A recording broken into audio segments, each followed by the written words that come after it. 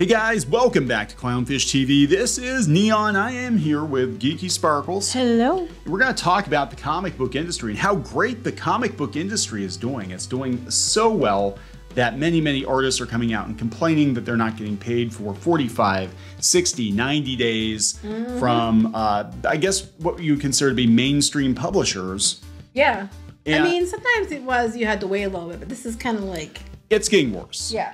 And I do believe that these publishers are struggling. They're juggling the books. They are probably waiting to get paid by Diamond or some other distributor or something, but there's definitely something up. A lot of people reporting on this. Rich Johnson, Bling Cool reporting on it. I know Heidi McDonald has done stuff on it. And Aaron Sparrow posted a tweet about it. Aaron Sparrow, yes, former Darkwing Duck writer Aaron Sparrow was saying that he's hearing a lot that people are basically out there doing GoFundMe's now, trying to, and look, I get things aren't great. Things have never been fantastic for most people working in comics, but I'm like, you can't sit there and tell me.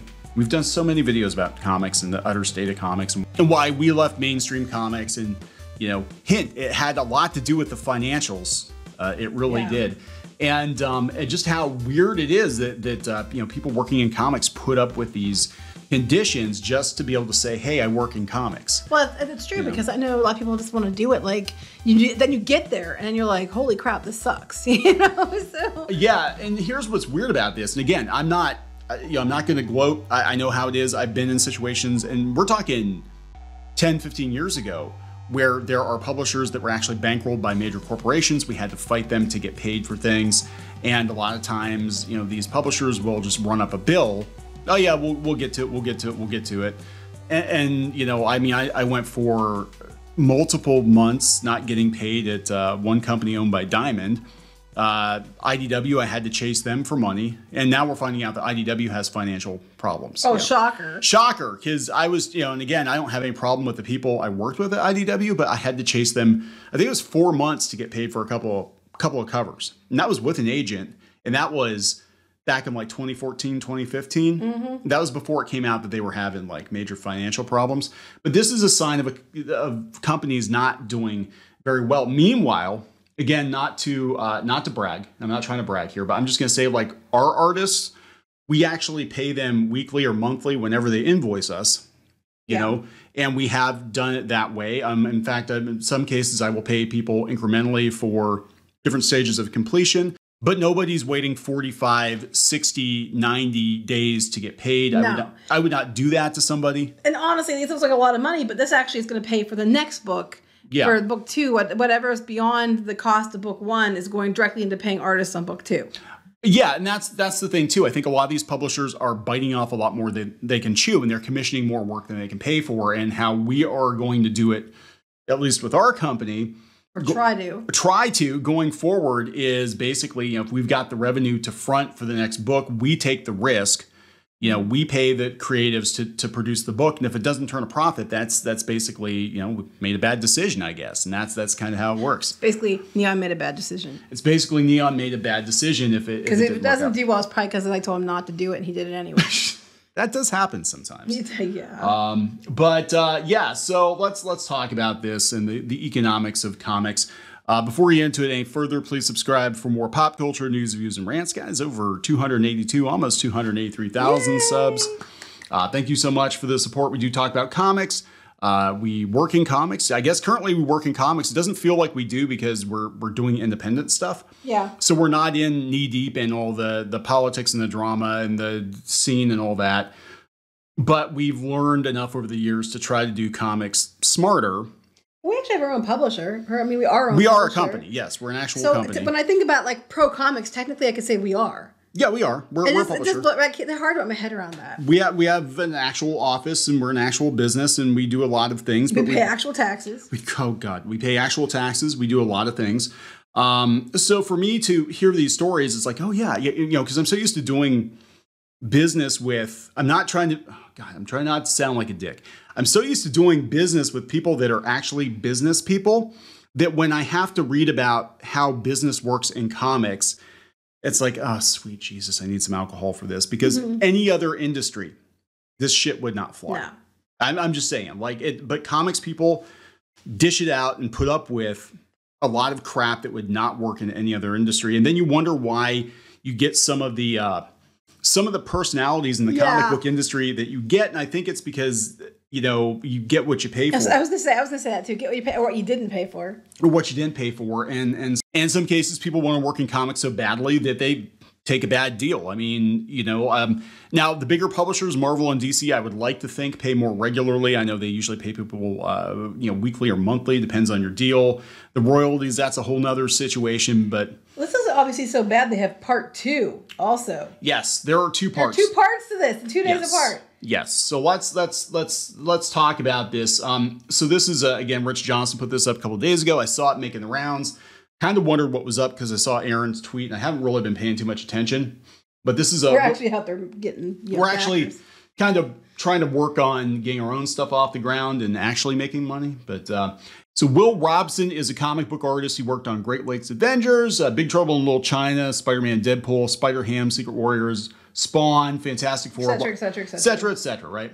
Has it become industry standard to pay creators ridiculously late for their work? I've struggled all year with all the large companies. So this is large companies. It's not the small ones. Well, clearly he works on all the big titles. Right. To get paid on the agreed time. I'm talking months late. It's sad how nervous I am to even talk about this publicly in fear of being blacklisted for future work. You know, this is something I brought up before, and I get so sick of it, is this whole idea that if you see bad behavior, that if you call it out, you're the bad guy, you'll get blacklisted. It's not professional of you to call that out and say so, but it wasn't professional of the people to do what they were doing in the first place, you know? I've heard so many horror stories from other freelance creators recently about getting or fighting for their paycheck, and I need to vent this out, hopefully raise some awareness. And he's basically talking about, you know, 5 to 10 weeks late on payment from major publishers. We've been there. We've been there. You know, and he's like, how am I supposed to do Christmas if I'm not getting paid, you know, for work I did in October by Christmas? 10 to 15 hour shifts, 5 to 7 days a week. I believe it. To hit the ridiculous industry standard deadlines. And again, the books we do graphic novels, and they basically, I mean, we like to have them done by a certain time, but they get done when they get done. We're not doing a monthly schedule. But we've done that whole thing where you've done just God. on a comic, and then you had a day job too. Yeah. You would do 10, 12 hours a page, and then you have a day job, and it was, you know, constant every day of the week. Yeah, so I've had cases where, you know, especially back when I did coloring, because colorists a lot of times get shat on. You know, you definitely do. But they'll dump something on you a couple days before it's supposed to go to press, and it's like, here, color this, you know, 30-something page book. And you got 24 hours, go. Pretty much. That's more than enough time. You know, if you don't sleep, that's more than enough time. You pulled all-nighters. I have done it, and you know, I mean, once in a while I didn't mind, but yeah, I mean, I know how it is. So I'm not sitting here like, suckers, you know, whatever. I'm like, the comic book industry, everybody keeps saying how good things are in comics. The comic sales are great and the comics are fine. If comics are fine and comics are self-sustaining and there's plenty of money flowing, then why is everybody having a hard time getting paid? Because this is what struggling companies do. Any other industry, you'd be looking at this and being like, this company is about ready to effing fold. Well, would you work someplace and then work there all weekend and then, okay, you'll get your payment in like, 4 to 5 weeks maybe? No, I actually worked, one time I worked for a commercial printer, and he actually came in, and I get sometimes, you know, people have, you know, problems or whatever, but he basically came in and said, hey guys, this guy defaulted on a big print job. I can't make payroll for like 2 weeks. And some people walked because they're like, I need the weekly paycheck. That's why I'm here. It's not like I'm a contractor.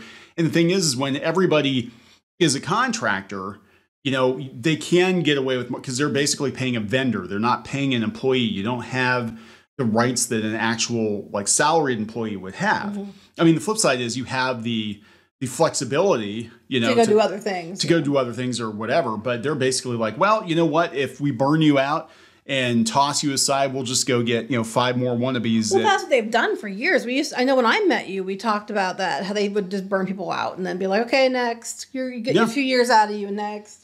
I work hard to hit my deadlines, pay me, and to clarify, I'm not talking about editors being the issue. My editors are wonderful. That was the same problem I had at IDW, especially. I like the people I worked with. It wasn't their fault. And none of them are there now, by the way. But the people I worked with, I liked them quite a bit, but like they couldn't release the funds. It's the same thing that happened when I was a marketing manager for a company and they decided they were going to button everything down, like I could put a purchase order in, I could turn in invoices, but I couldn't actually release the funds. The accountant had to release the funds. And that's the problem when you work for a corporation. Here we have Zach Thompson. I've had 2 books completely fall apart this year because of late payments, one of which took me over a year of dedicated research to even script. Wait till you read this. Said publisher then optioned one of my books without telling me or the team at the time. How the hell is that even legal? And still said they couldn't pay. They optioned it, got money for it, and then still didn't pay them. It's December, and a lot of creators are heading into Christmas with thousands owed to them and no real recourse to get paid for their work. It's disgusting. It's clear to me that our industry is in a state of huge transition, and a lot of smaller publishers may not make it to the other side. It sounds like it's not the smaller publishers. Like I said, we are mom and pops. We pay our people like weekly, bi-weekly, as they're, and that's the way I want to move going forward. We might not do as many books. But I guarantee you the people working on those books are going to get paid. We're not even going to greenlight a book unless we know we have the money to bankroll the book. Right. That's how it works. And then that crowdfunder, those pre-sales pay for the next project. This is Joe, I think it's Quiones. Waited recently over a full year on one publisher before getting paid and currently still waiting payment, running on 6 months from a second prominent publisher who has largely ghosted me relating to 2 separate covers I crafted for them last summer. Is it IDW? That is IDW. Know of another artist who's drawn several full issues and covers for a mini-series they were working on without even one paycheck, yet their publisher will come knocking for the next cover, the next issue, then threaten to move on to another artist. Yes, that I believe completely. That's absolute bullshit, but that sounds about right. The reason I worked those all-nighters, one, I felt like I was obligated to the team to do it because if I didn't do it, the book didn't get done. But also I knew that the phone wasn't going to ring, the email wasn't going to ring. I wouldn't get mail. Oh, wait, he names it. First publisher I won't name because I think it was an honest mistake. The second publisher is Valiant. Wow. Okay. And then they reached out to Valiant and they didn't reply. They didn't reply either. Oh, holy shit. They do largely. Oh, wow, look at that. This keeps going. Tara Phillips, I've been waiting months for a publishing company to pay me for 2 cover licenses. Shannon Bright, you're unfortunately not alone. Again, this is not a new thing. This is going back to, again, I haven't done any work for any mainstream publishers in like 7 or 8 years, but I was having problems getting paid. And that was before it came out that they were. Sounds much worse than it used to be. Yeah, it is worse because the money. I'm sorry, guys. The money's not there. They're like, I'm right now in the same situation. Even considered recently quitting comics because I cannot mentally continue like this. That's what happened to me. Waiting to be paid 50-page book. Yeah, that's why. One of the big reasons why Neon quit doing comics professionally was because he was like, it's not worth the hassle. We had bills. We had a family. We had a moral obligation. I was in the worst physical health of my life trying to keep up with deadlines and a full-time job. That's when you had ruptured discs in your back. I had back issues. I packed on a lot of weight. My blood pressure was through the roof. Yeah, it was bad. And it was literally killing me slowly, but it was killing Other people, large and small publishers, are in trouble with. A specific publisher that I may not name owes me $1,500. Some of it is more than 60 days late. Holy shit! At this time next week, though, they'll be close to $4,000. I've had to take on way more work than I can handle to try to make it up financially. It's a real struggle right now. This right here is why I can't stress how important it is to have an agent. Well, you had an agent. What? Didn't matter. Marco, I'm sorry. I actually had an agent going to bat for me trying to get money out of publishers before. And if the purse strings are not being loosened, there's nothing they can do about it either. I mean, they can yell at them or whatever. Actually, I think it just took hounding them incessantly. I mean, you might get a little further, I think, quicker than people who don't. I mean, I'll be honest, but it doesn't, it's not like the magic, here's my, I choose agent, and you play that card. Yeah, people think that the agent is a catch-all for everything. And actually, I'll tell you the truth. In our case, in particular, the agent actually complicated things and cost us deals. Oh, no, I'll tell you what. The agents we talked to, we went through so much shit, then they put you through the ringer. And then, frankly, what they want to do is you get a deal and then they'll broker it. Like, they weren't going to go find you deals they didn't have to. Yeah. They were like, we'll try a little bit, but mostly you're supposed to do the work. But if you did anything they didn't want you to do or you decided you're going to try something else, like, well, oh, no, you can't do that. Then they get pissed at you. That's why we were uncontrollable.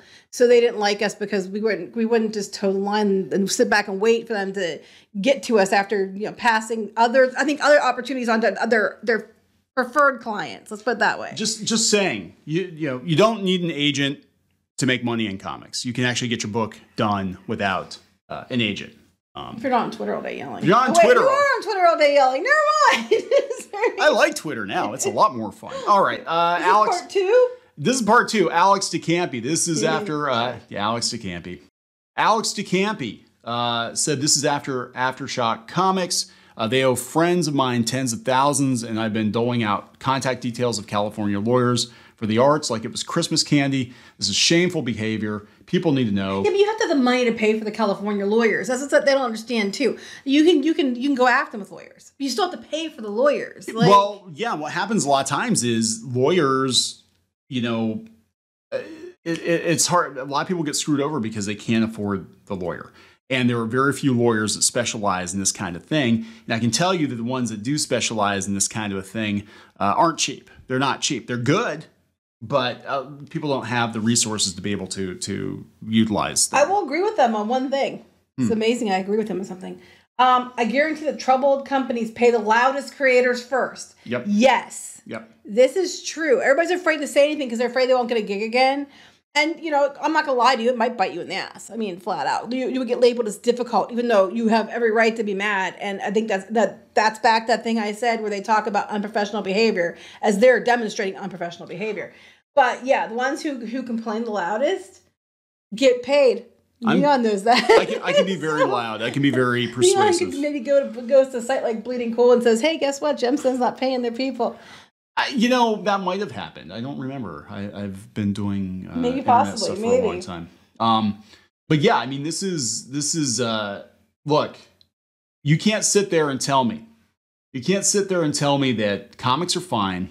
Everything's fine. It's all fine. Here. It's all fine here. Comics have never been better. They literally, Heidi McDonald put an article up. Comics have never been better. If you count manga sales, if you count back issue sales, if you count crowdfunders. If you count crowdfunders, yeah, people are still buying comics. But the problem is that I think a lot of these smaller publishers, especially, not doing so well. And a lot of, the companies, look, Disney and Warner are both battening down the hatches. They own Marvel and DC. They're going to cut corners when they can cut corners. And the thing is, they can say, okay, well, just don't work with those people. But you're talking like the big publishers too now. You can't just be like, well, don't work with them. Well, who's supposed to work with them? Because it sounds like pretty much all of them aren't paying on time. Us. You can work with us. But, a lot of you don't want anything to do with us ever since we took to YouTube. Well, do you want to work with some of these people? No, I do not. Because some of these people are a huge part of the problem. Not necessarily people in this article. No. I'm just saying in general. Better clarify that. With, the comic book industry and the whisper networks and the blacklisting and all the bullshit that goes with it. The drama that we don't want anything to do that we've actually been talking about, calling out for years. And that was another reason why I walked away from mainstream comics is because of the bullshit that goes along with it. Not only do you Disney not get paid. Comics are the worst, too. Oh, there's a lot of backbiting. Not only do you not get paid much, not only do you not get paid on time, but then you have to put up with all of your supposed friends going and getting deals for themselves and their friends and not telling you anything? It is literally like all these people chasing crumbs, and it's just so not worth it. My personal favorite was IDW when, you found out after the fact that everybody else had gone and got themselves deals and deliberately did not tell you about IDW. Yeah, I know, because right? They were trying to keep you out. And then you went and got it you went on your Neon. He's like, screw you. And he went and got it in there on his own. Then some of those people actually called me up to work with me when I was there and they were there. It's interesting how that works. But yeah, comics is just, it's sad. It's a really sad business. And I think, I'm going to tell you the truth. I think a lot of the hatred toward YouTubers that call out the state of the industry right now, I don't think it's all political. I think a lot of it is just the sadness, the desperation, the anxiety. I mean, you can hear it. You want change. You want things to change. And if no one calls it out or puts a light on it, it's never going to change. If you don't shine a light into the dark hole, chase everything out of it that's nasty, nothing's going to be able to be changed. Okay, don't use that analogy because Neon's mouth's like wide open. There's a gynecology joke in there. No. You know what I mean. You shine light into the darkness and then, shine a light into the hole and chase out the nasty before you go in. That's right. I didn't mean to make it weird. I made it weird. You know what I mean. It's like nothing can change if no one acknowledges there's a problem. It depresses me. it literally depresses. Like everybody's like, hey, everybody, let's all be upbeat about the comic book industry and let's all, kumbaya and all this stuff. And again, I have to change my mindset. Like, I'm like, okay, am I talking about business with other business people working in other areas of media? Or am I talking about comic books, which is like a bunch of kids playing with Monopoly money, and the little takes, like it's a totally different thing. Why are you insulting children like that? You know what I'm saying? Like it doesn't feel like real business. And again, when we do a lot of things, we don't talk about most of what we do here online, but literally every other thing we do, every other industry that we work in is more professional than the comic book industry. Mm-hmm. That's true. It's not even like, what is it? It's just a bunch of people doing, work for publishers they hope are going to be in business next week. They hope are going to pay them. And this is nothing new. This has been going on for years. So they chased out all these people. Remember, they had the Whisper Networks chase people out so they could have the biscuit. But it's a rotten biscuit. There's hardly anything there, and it's hard. Hardly any crumbs fall off of that biscuit. Now you're breaking your teeth, and you can't afford dental to fix your teeth. And in some ways, it's karma. But in other ways, though, I mean, nothing's going to change if people don't call it out. So, unfortunately, people that do call it out usually get, labeled as troublemakers, and they don't get calls anymore. Why would you want to get called to work in this industry? Exactly. Why the fuck would you want to go bust your ass for months and not get paid? What are you afraid of? We broke it down. What are you afraid of? Working at like places like, minimum wage jobs paid more than the comics did. Heck, you can go to Walmart and get paid like more than I got paid subbing.